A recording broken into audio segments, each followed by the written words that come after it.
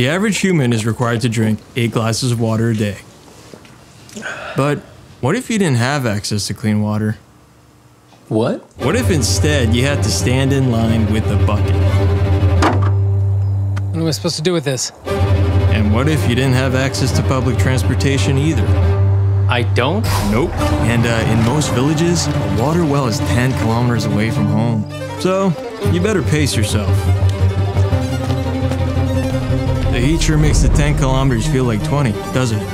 And by the way, this water isn't just for drinking. It's for cooking and cleaning and bathing. So that means you have to make 2 trips a day. Hope you brought enough water for your kids. I guess it's actually 3 trips a day. Okay, so that's 2 hours each trip, 6 hours a day, 42 hours a week. Ooh, watch out for that. What if you had to spend 168 hours a month collecting water? And what if after all this, the water you got was contaminated?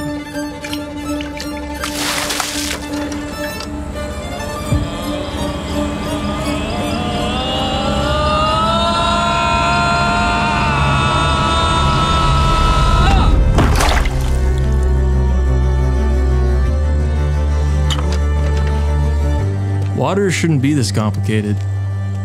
Donate now at idrf.ca.